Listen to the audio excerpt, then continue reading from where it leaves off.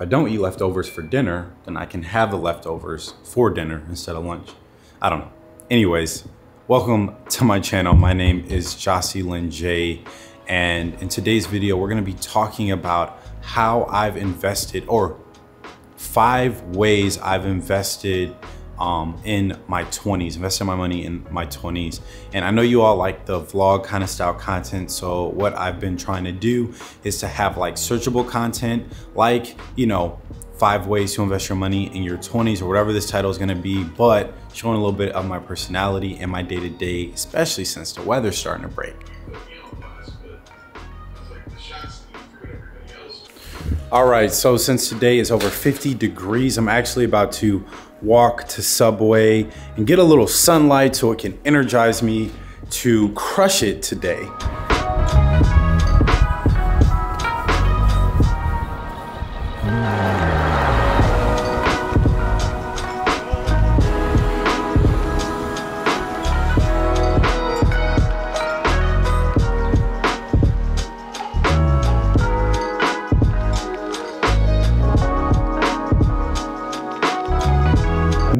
More of these because these make drinking water so much better.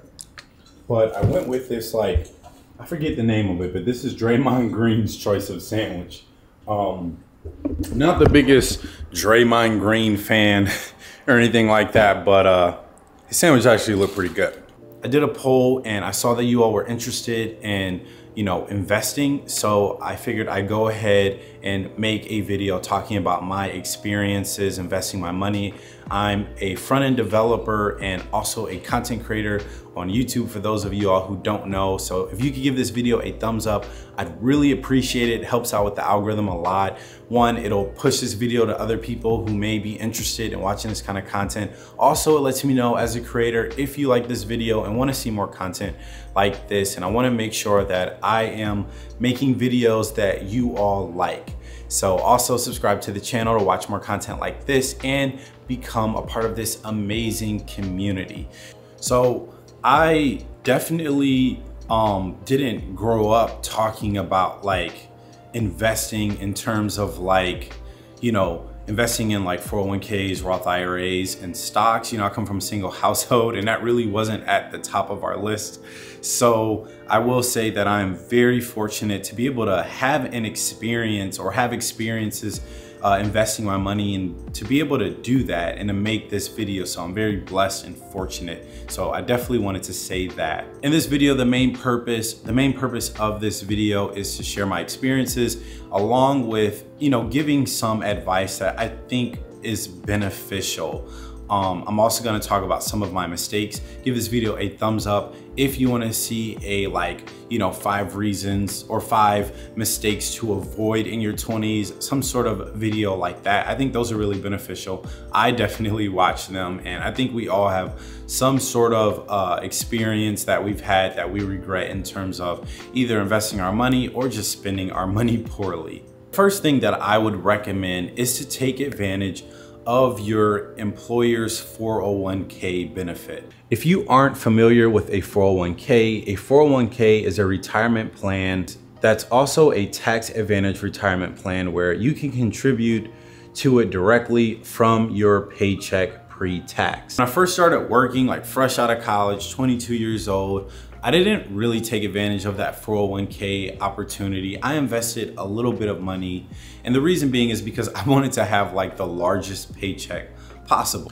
So fast forward, you know, months later, I don't know what prompted me to do this, but I like found some sort of like calculator that showed me how much money my paychecks would be based on how much I contributed to my 401k, to basically see if there was a major difference between like investing 3% into my 401k compared to like my max contribution that my employer would match, which was 12%. And I'll get into that in a second if that's confusing or you're not familiar with that kind of like terminology.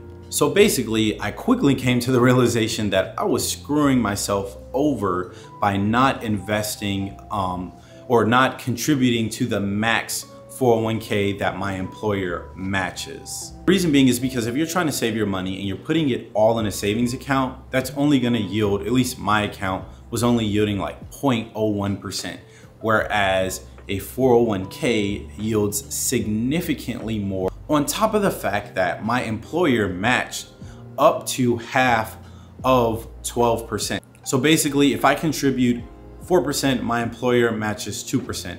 If I contribute 10%, my employer matches 5%. And then if I contribute to the max, which is 12%, they will match me at 6%. So that's literally free money that I'm getting from my employer. So I'm glad I did it because listen, compound interest is a thing. So my 401k goal right now is to invest enough money, or at least enough money to have, you know, around 100K by a little bit earlier than like age 30. Next thing is, I know that some of you all may not be able to invest into a 401k right now. So the next thing I want to talk about is investing into the stock market. And for example, I have used Robinhood. For one, I've learned from my mistakes of not holding when it comes to the stock market. To give you an example, I invested in one share of Ethereum in mid-November. It was like $465. That's all it cost me. And then for some reason I pulled out, I started losing some money and I was like, oh, okay, I'll do this later. Cause I typically like to be pretty organized with my investing. Like, okay, I wanna have X amount of dollars here and there with no credit card debt, for example. That's when I'll start investing my money. But like 3 months later, when I reinvested in Ethereum, Ethereum went from $465 a share to like maybe $1,100 a share, $1,200 a share, which is almost like 300% increase. So if I would have just held and just, you know, dealt with the ebbs and flows of the stock market, especially cryptocurrency, your boy would have made an extra like $800.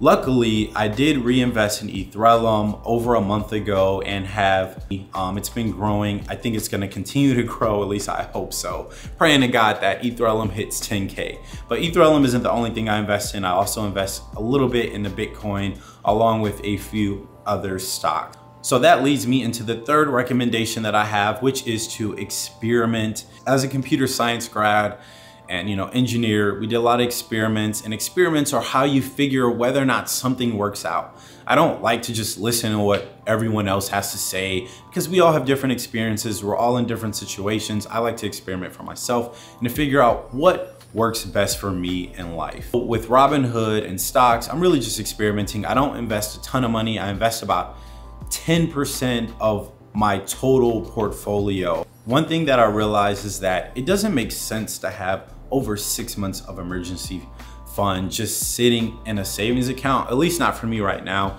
with a stable job and passive income. It makes more sense to either invest that in a 401k, Roth IRA, or put that money into stocks. And I'm gonna be honest with you, it's been great investing in cryptocurrency and learning more about like investing in stocks and just the overall market. It's been great, especially when you see that you're actually yielding return. So now I basically invest in any money that I'm not using for debt. So if it's not going to my student loans or my credit card debt, then it's gonna be going into my 401k or into stocks. So like the past year, I'd say I started investing in a Roth IRA. It really benefits you when you're young, especially when you're not in that crazy high 30% tax bracket. And for those of you all who aren't familiar with a Roth IRA, it is similar to a 401k. It's a retirement account. However, it provides tax-free growth and withdrawals. However, you do have to pay taxes to that amount you contribute to from your paycheck, and that's where that not being in a super high tax bracket can really benefit you. As of right now, you can contribute to up to $6,000, I'm pretty sure, if you're under the age of 50 years old. The huge benefit of a Roth IRA is that your money grows tax-free. I know it's a pain because you're contributing to it directly from your paycheck, and it's taxed like off rip. You have to be patient and you're playing the long game. With 401ks, the benefit is, hey, you're not being taxed, from your paycheck when you're contributing to it, but your withdrawal is gonna be taxed and you get like a 10% penalty if you pull out your 401k early. Make sure that you research these things on your own.